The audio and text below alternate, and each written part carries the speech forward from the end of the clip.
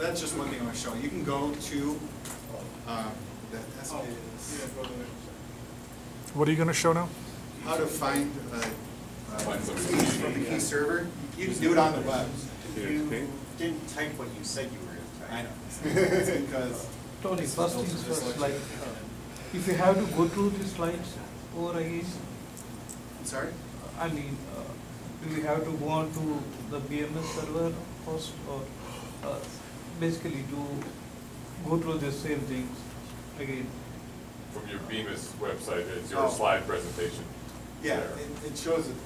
It's on the security tab at the top. So bemushosting.com.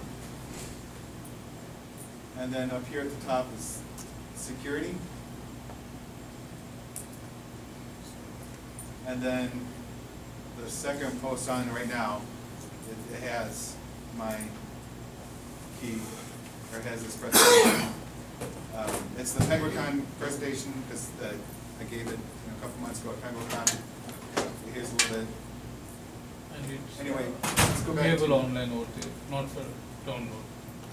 the SKS, and interact with this key surface. SKS isn't, maybe there's better ways to go about it, but this is how I did it. Searching. So we search Bemus.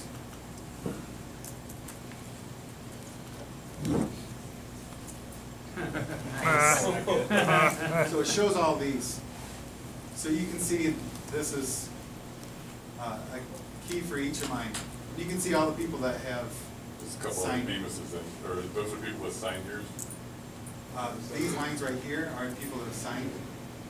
You could sign Evan Guru tonight before we leave, that'd be great. Okay. Yeah, I'll do that. But anyway, there's, you know, so this is all one key right here because I have multiple email addresses. If we go down, there's another Bemus over here. You know, but you're going to verify. You're going to look at this key ID right here and say that's not the one that was given to me before. So that's waiting. And apparently there's only 2 Bemuses on here right now. But if you were to look for McLaughlin, you know, there's going to be more of them out there. Smith. Or Smith, right. So that's where that key ID, or the entire fingerprint. If you're doing Smith, you'll want the entire fingerprint. Because I'm sure there can be collisions with just the key ID. So that's basically, you would find it here, but your key ring is the way you import and sign and sync your keys. This is just a way to see that it's on there. And like I said, there's MIT servers and there's Ubuntu servers. On that search, can you put in an email address and find the right key for you too? Yeah, you can put in an email address, you can put in, it's text, so whatever you want to put in there. The key, you can put the fingerprint, and it'll bring up the person. All right.